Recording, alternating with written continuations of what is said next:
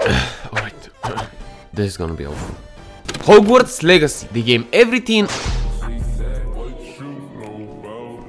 in middle age that has been waiting for. But is really something fresh and unique in the MMOR? Wait, never mind, the game is single player. Well, that explains a lot. First of all, it lacks originality. The Harry Potter franchise has been around for over 2 decades and has seen numerous adaptations, including movies, books, theme parks, and video games. Well, not so many. With so many iterations of the same story, it's becoming increasingly difficult to bring something new to the table. Many fans have already seen it all. Really went all out to provide fans with a truly immersive experience. Like I said, there isn't anything else Harry Potter related, especially games. I mean, there's this mobile game. Nah. Well, at least there were good wizard games. Like one of my favorite, Magical.